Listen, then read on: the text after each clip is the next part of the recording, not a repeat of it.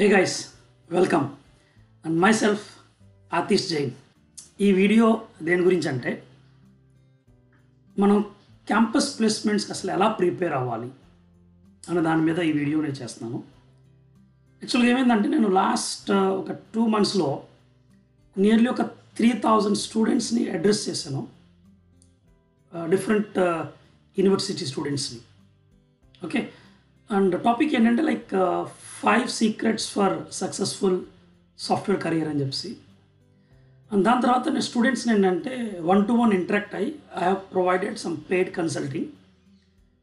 So ఎక్కువ మంది students ఏంటంటే సార్ క్యాంపస్ ప్లేస్మెంట్స్ని ఎలా క్రాక్ చేయాలి, అందరూ అదే క్వశ్చన్ అడుగుతున్నారు. సో ఐ థాట్ మన తెలుగు స్పీకింగ్ కమ్యూనిటీకి కూడా దీని మీద ఏమైనా కొంచెం అవగాహన ప్రొవైడ్ చేద్దాం. కరెక్ట్గానే వాడిన పదం అవగాహన. Like let's provide some awareness, is it clear, to our existing YouTube family. So friends, నేను మైండ్ మ్యాప్ దగ్గర తీసుకెళ్తాను అండ్ ఈచ్ స్టెప్ని ఏంటంటే చాలా క్లియర్గా డీటెయిల్గా ఎక్స్ప్లెయిన్ చేస్తాను. చూడు ఒకసారి.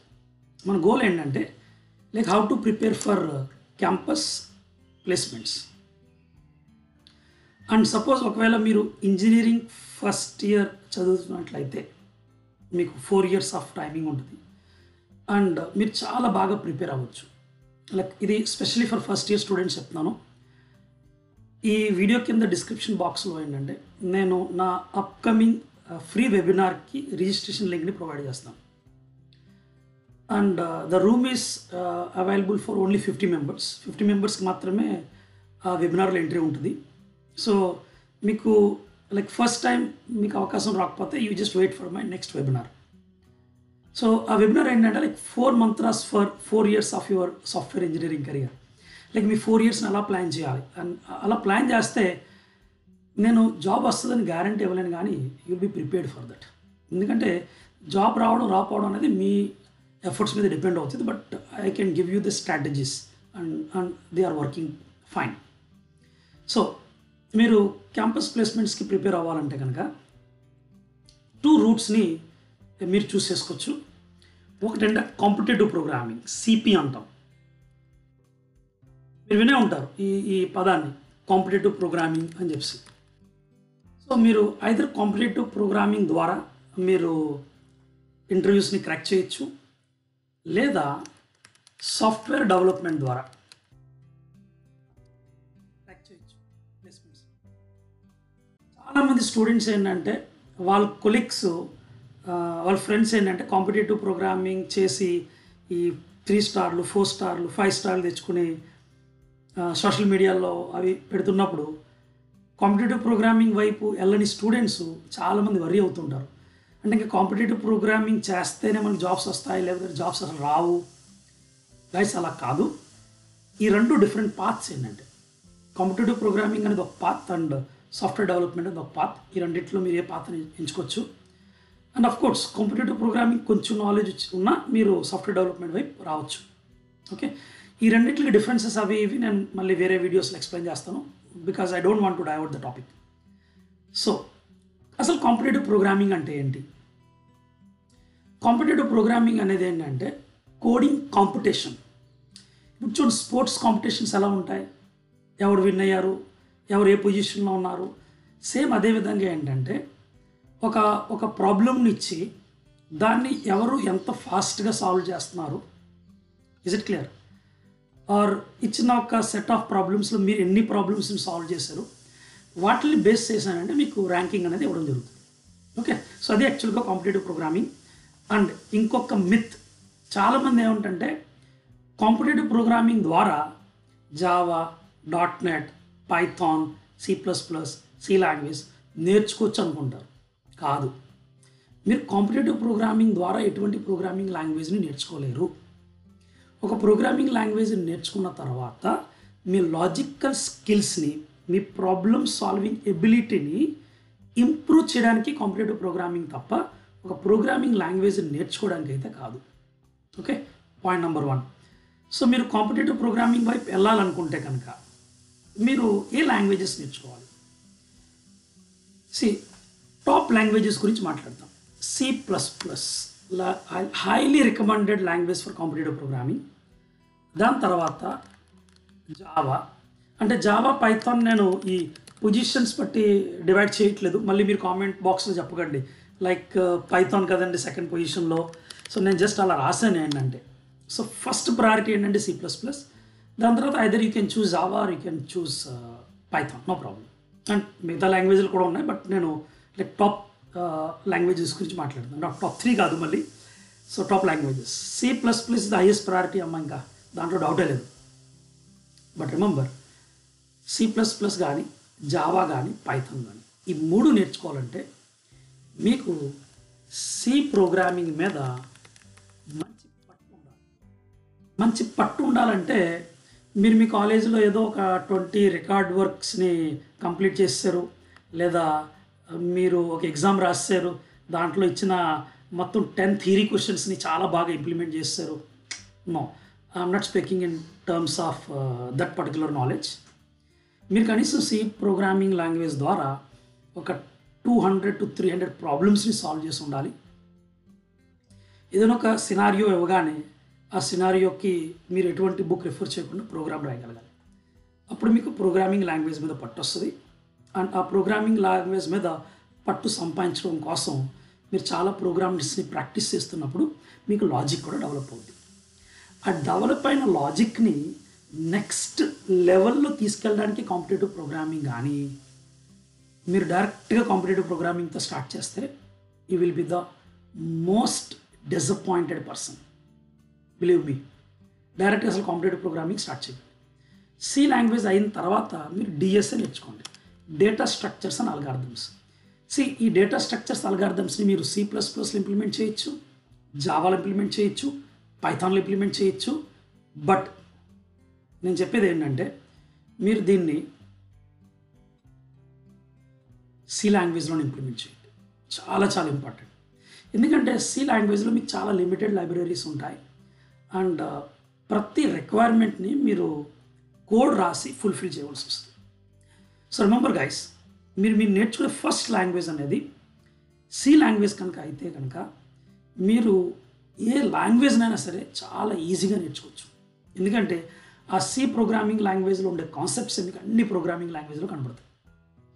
So first learn C programming language, then you do DSA, and after that you can use any of these 4 languages to perform competitive programming. Resources ఏమున్నాయి? రిసోర్సెస్ చాలా ఉన్నాయి, like hacker rank, hacker earth, అలాగే code chef,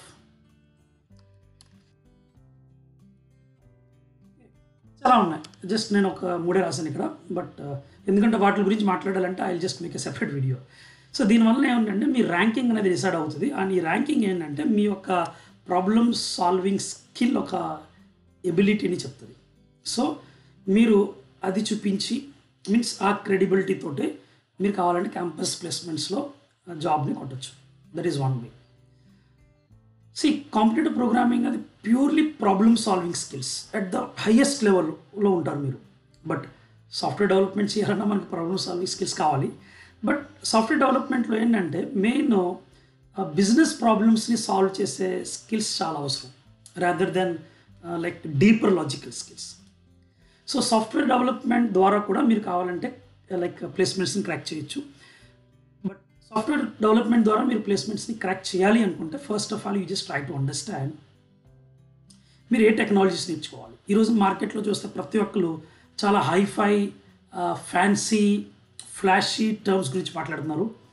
AI, ML, deep learning, DevOps, cloud computing.